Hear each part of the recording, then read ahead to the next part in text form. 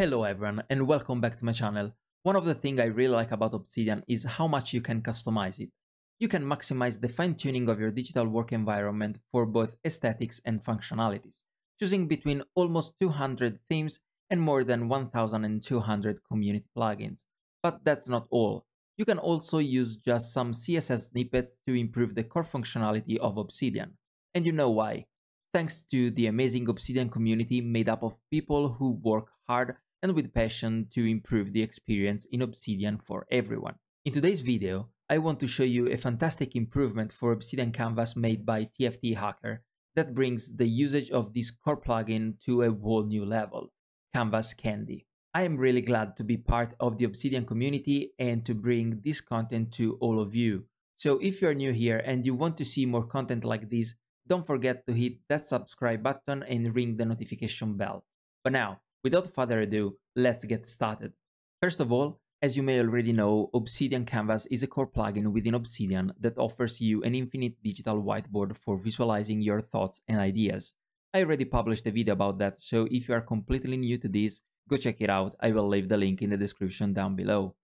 The problem though is that Obsidian Canvas has its limitation compared to other tools like Miro, for example, and one of them is that you can actually create only squares.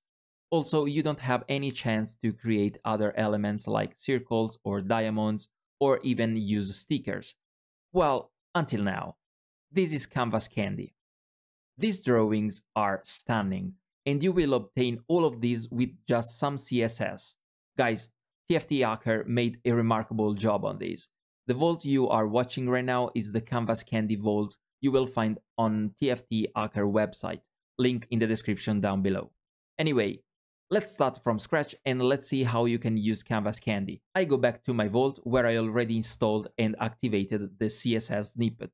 Now I create a new canvas and I call it Canvas Candy.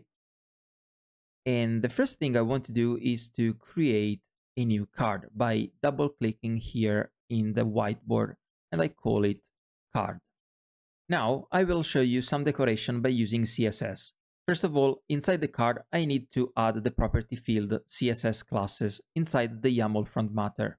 If you are not familiar with properties, watch my video about that. I will leave the link in the description down below. And inside the field, I can write cc dash border dash double. And as you can see, now the border of the card is doubled. But you can also change it in rounded by writing cc dash border dash rounded. And if you want a double rounded border, you just need to add them both like this. As you can see, our text card is on the left, but I would like to see it centered. Well, it's easy.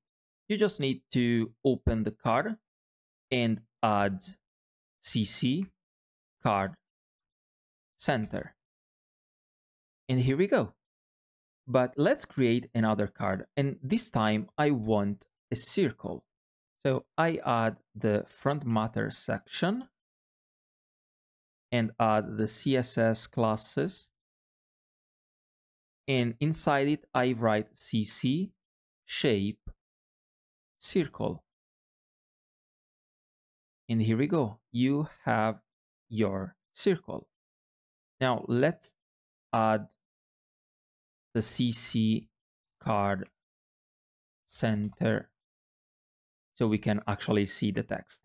Now I want to show you something. If I move this card on top of another card, the second card will be covered by the first one.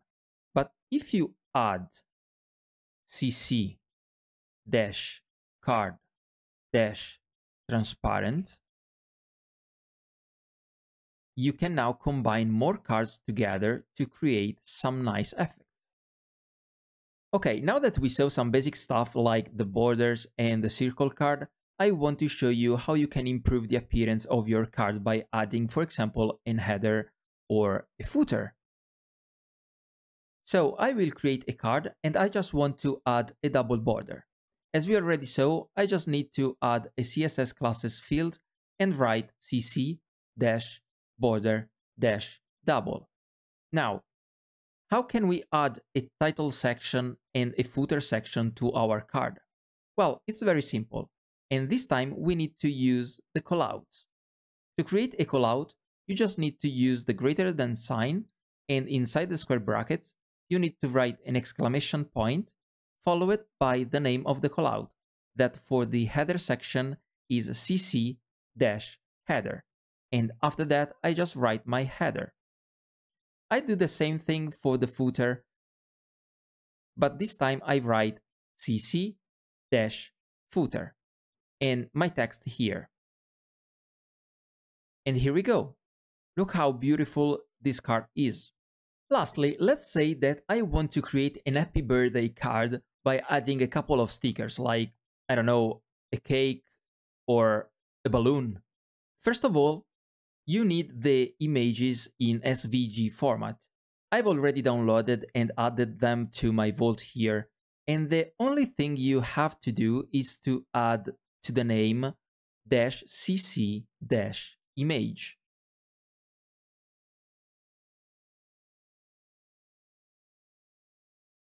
Now, I just need to drag and drop them in my canvas.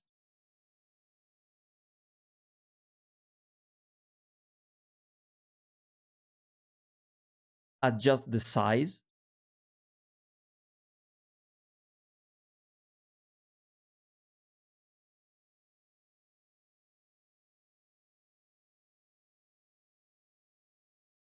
And here we go, a pretty nice birthday card.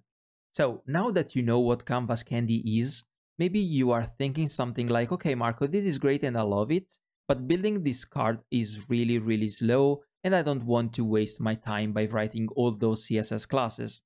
Well, TfTHacker thought about that, and the best solution, at least for now, is this one. Basically, you just need to copy and paste a folder called stencils that you will find inside the Canvas Candy Vault. And inside this folder, you will find all the cards ready to use. For example, if you open the flowcharts circles folder, you will find all the circles. The same thing for the diamonds, parallelograms, and so on.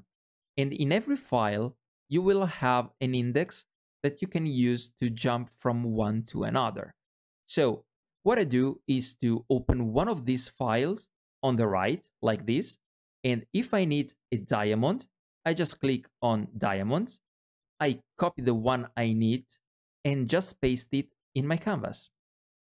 If I need a sticker, I just click on stickers, and copy paste the one I want to use, and so on. So basically, you don't need to create the cards from scratch, but maybe just to adjust the size or the color. Okay folks, this was Canvas Candy. It brings your Obsidian Canvas experience to another level, making this tool for visualizing knowledge even better. You will find all the TfTHacker contact and the link to the Canvas Candy Vault in the description down below. Make sure to follow me on X, Mastodon and Medium, and join my Discord server for more productivity, knowledge management, and note-taking content and discussions. You will find all the links in the description down below. I hope you enjoyed this video, and if you did, give it a thumbs up and share your thoughts in the comments below. Thank you so much for watching, and I'll see you in the next video. In the meantime, stay productive.